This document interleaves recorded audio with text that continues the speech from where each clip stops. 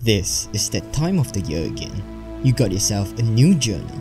Despite the previous one being barely filled, you're excited for your new gym subscription. You're determined to wake up early, start a new healthy diet, create a reading habit, and the list goes on and on. But we know none of this will stick by the time we reach February. But oh well, I guess new year, new me, right? Many of us make New Year resolution, but only a few manage to let it stick.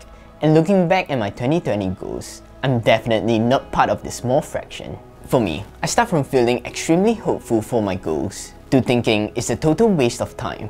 But deep inside me, I feel like I can fix this. So this year, I'm determined to figure out what went wrong for my goal setting. So today, let me share with you some of my mistakes and why we tend to struggle with our goals despite the motivation and determination we have at the start of the year.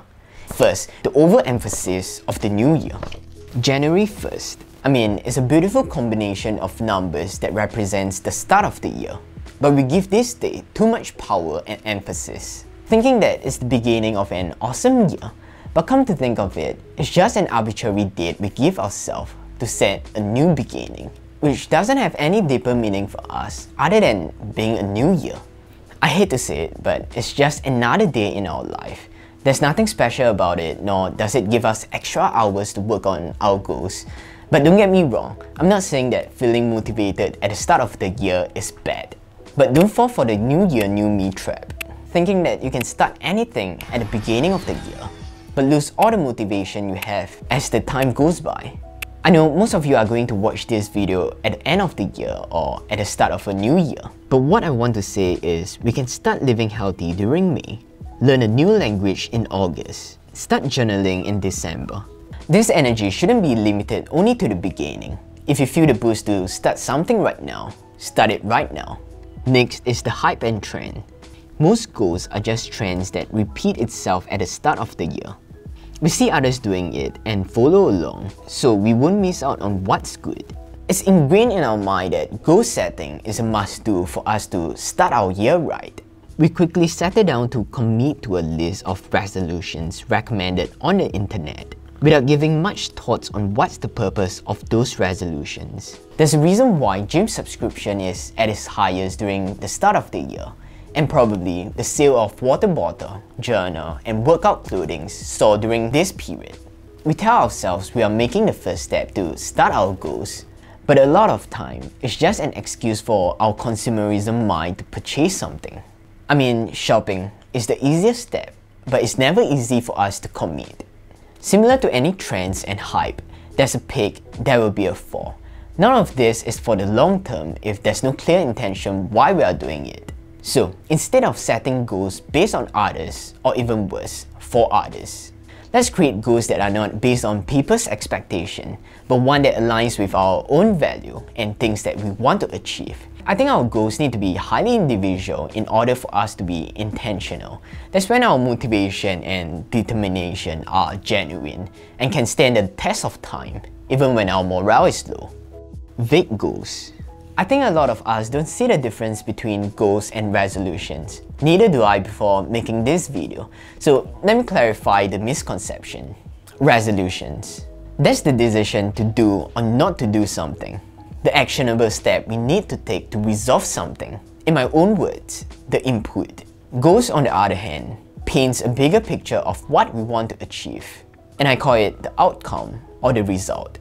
And yes, that's the name of my biceps. So apparently, looking back at my old goals, I've created goals without resolutions, wanting the result without clear action. They can be as vague as bigger chests and defined abs, spending time with family when time allows, learn to be firm and mature. What these resolutions have in common is, they are the result of doing. But they weren't clear enough for me to commit. There's no trackable time frame, nor does it have any actionable step for me to know if I'm working towards the right direction. And sometimes this goes another way around as well. I've created resolutions without clear goal. In some sense, it's having the action without clear purpose. For example, trying out vegan meal for my lunch every weekday. It's a clear resolution, but I don't have a goal here. There's no clear purpose why I wanted to do it. I just want to try it out. So no surprise, none of these goals changed my life. But there's actually one good solution to this, which is the godfather of goal setting, the SMART goals. I know, it's an overly used and ubiquitous acronym. I've been seeing it in my whole life, especially in school, but my brain had never registered it, and I never knew how essential this is when it comes to goal setting. And somehow, if you have never come across this acronym, let me be the first to introduce this to you, even though it's overrated. Your goals have to be specific. Basically, the how-to and what you need to do to achieve your result. If your goal is to gain more knowledge, then your resolution is to read every day. You need to have a specific action in order to have a result. It has to be measurable. You can't manage what can't be measured. In this case, we need numbers and figures in order to measure the progress. Meditate 10 minutes before getting out of bed. Drink 2 liters of water every day. Cut down on the use of social media to 10 minutes every day. These numbers makes the goal more precise and trackable. It gotta be achievable. Nothing more important than this because we wouldn't want to set goals that are not doable or overly ambitious. Because once we know that it's not realistic, that causes our motivation to wane and can be as good as having no goals. Goals have to be relevant. This means they have to align with our value. And I'll link back to intentionality. This might not help us with the vague goals, but it helps us to remove hype and trends. They have to be time-bound, which means having a targeted date for us to reach our goals. Not gonna lie, I feel kinda embarrassed to list down this acronym because it's kinda common sense-like and so obvious. Something so simple, but yet I made the same mistake every year, creating goals without the fundamentals of these 5 letters. Seeing it as a yearly review. Often, we just write our goals in our book and let the book do its magic. Only review it at the end of the year and then realize that goal setting is all bull. That's the cycle I've been through over and over again. And I'll say the issue is not reviewing our goals frequently. Reviewing goals only at the end of the year is like trying to walk straight to your destination blindfolded. You might think that the goal is right in front of us and we know the action we need to take, which is walk straight. Without us reviewing or checking on our direction, we will tend to drift away from our path, in this case, what we want to achieve.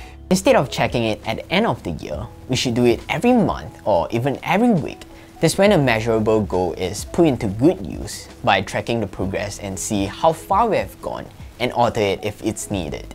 If the goal seems unrealistic after you tried it, lower the frequency. If you have reached a plateau, then take some time to make improvement in the goal.